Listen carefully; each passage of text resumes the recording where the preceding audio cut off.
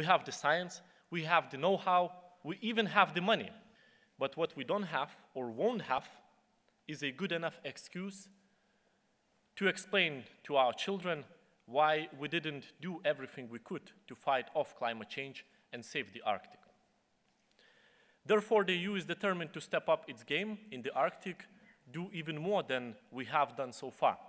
Of course, the 8 Arctic states have the primary responsibility, but many issues affecting the Arctic can only be addressed through regional or multilateral cooperation. Many of those issues are relevant for geopolitical dynamics, for wider security concerns, and for climate change.